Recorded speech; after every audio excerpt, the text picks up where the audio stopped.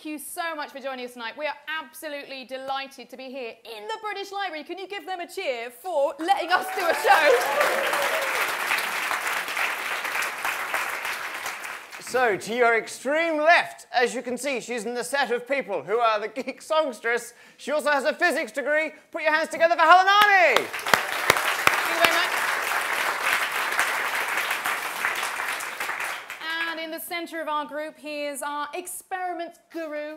He's the one who loves to push that envelope. It is Mr. Steve Mould.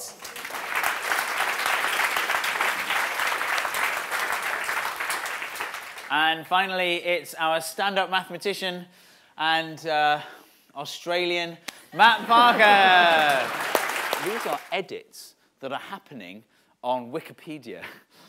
So greens are circles are deletes, white circles are edits. The larger the circle, the greater the edit. And as new people join Wikipedia, you see a blue bar across the top. And they've used strings and bells depending on which type of thing it is, so you can actually hear what's happening. That's Wikipedia being edited. Isn't that fantastic?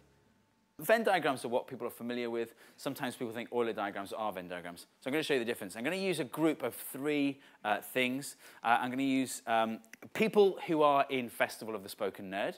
That's us three.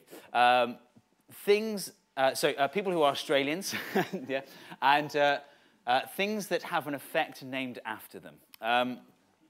Now, when you draw a Venn diagram, every single area has to be considered. Every single possible combination of things has to be considered. So things that have an effect named after them that aren't in Spoken Nerds or Australian, obviously the Lynx effect, the butterfly effect, things like that. Things that are Australian that have an effect, that's Doppler, the Doppler effect. He's actually Austrian, but I couldn't find any Australians. I'm sure there are some. I'm sure there are some. Do you want to see a seven-way? Oh, multiple nerdgasm on the way. There it is. Yeah, beautiful. I love you guys. We've seen some phenomenal bits of data visualization. I mean, data that has changed the course of history, and I'm going to show you this. This was recently declared to be the worst bit of data visualization ever. The Guardian crowned this the absolute worst. It's in a guide of how to contact a startup to get a job. This is the section on how to choose a startup, and this is the infographic that was distributed. If you're wondering what the chickens represent, nobody knows. This is from a government presentation I came across. There you are. There's software designed to making charts this complicated easy for you. What was that? That's reasonable. You've seen what? I wonder if, right, they've taken into account literally just that. I was like, well, I can check, right? If I come out of this, if I copy that diagram and put it into Photoshop, right, I could then go in, I could select, right, I could use this as a reference point, because for 1 billion, I can get the number of pixels for that, right, and I could calculate the actual number of pixels that make up this particular, and then I suddenly realized what I was doing with my life.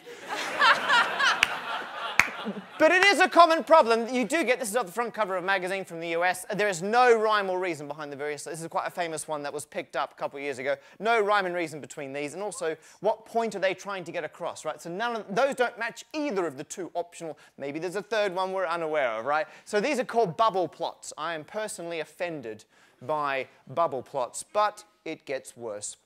So here we go. This was an infographic about ways to promote your local business on a website. There are the classic errors, like who needs a scale? Just the word percentage. Just hanging out. No actual percentages involved. We need a mathsy word to put on the bit to label your axes, but it doesn't matter what with. Going up on the left is the note, the frequency from yeah. low to high. So there's low notes all the way up to the highest notes that you can hear. And then along the horizontal axis is time. Yeah. And the different colours they're just a code for the intensity of the sound at any one point. And red is more intense than blue. So the most intense, the loudest, the most intense is red, and the least intense is kind of that dark blue. All right, okay, so let's have a... So if I play it, if you listen to the sound while watching the screen, I think you'll be able to match the two together.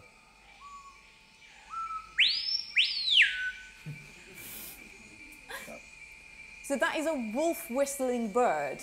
You've actually got a microphone where I can actually have a go at this. And this is what we're doing in the breakout room in the interval. We'll do it in 10-minute chunks. So we'll do 3 10-minute chunks during the breakout rooms. You can actually come and have a go at this yourself. But because I'm on stage, I get the first go. OK, has anyone got a suggestion of what you'd like me to try and reproduce? Hello? Hello? OK. Festival of the Spoken Nerd.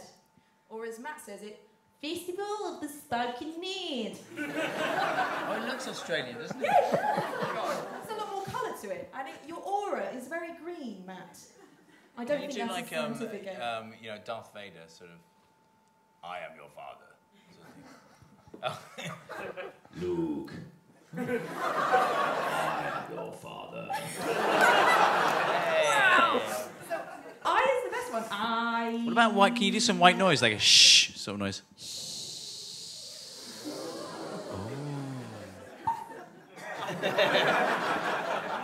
Hopefully, as geeky people, you might know who Alan Turing is. Don't need to go there. Okay, good. So his centenary, and then Jonathan Swinton, who's sitting right at the back, had this fantastic idea. Why don't we, in the year of his centenary of his birth, replicate an experiment little known to the public that Alan Turing was investigating, which was number patterns in sunflowers. So we, in 2012, got the public to grow sunflowers and look at the spirals that you see inside sunflowers. Amazing. What, they sent you the pictures? They sent you the numbers? What happened? They did. Oh, okay. And what was really lovely... Hold on, did you add these lines? No. No, they sent you these pictures. Yeah. What was really lovely is that when you involve the public in doing science, wonderful other things happen that we wouldn't do as scientists. So I thought I would share a few of those things. So this is Isabel, 10 years old. She showed us how she was counting spirals in her sunflowers. So to finish this half, before we head out into the breakout rooms, where there are, I think, 1, 2, 3, 4 different rooms for you to actually get your hands on all these bits of science and exhibitions.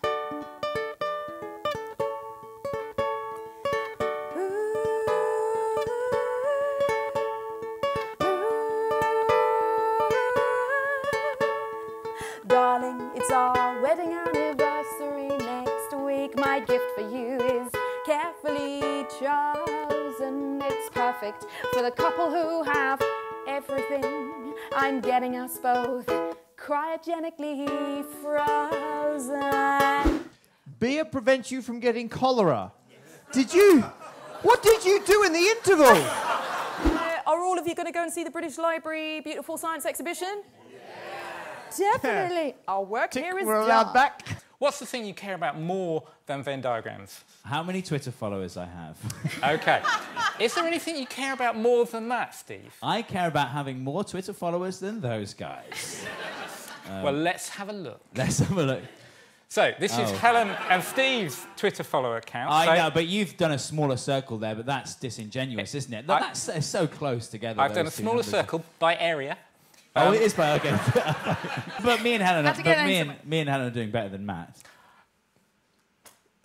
Surely. Oh. Okay. Whoa. Talking to me afterwards, right? We all noticed at the bottom, everyone converges, right? So when people's hands are down, we're all together, right? And so if you find someone a different height, if you go to high five, you'll be horribly mismatched, but low fiving, you're bang on. Yay! Right? And so the conclusion is maybe we've evolved to hold hands. And that, ladies and gentlemen, is your data. Thank you very much. I think the audience will happily agree with me that an OHP equals OMG. Yeah. All right, so this is why we're not bothering to do PowerPoint slides, right? Because if you got oh, hang on, it's frozen. No, it hasn't! Yeah!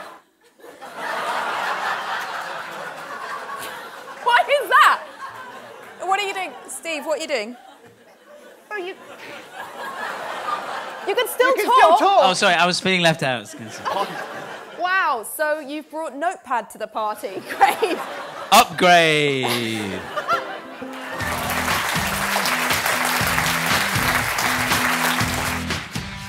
I have to say, live-action maths is hard to beat. I thought it swung from the ridiculous humour all the way up to kind of mathematical stuff that was even way over my head. Brilliant. It's really good.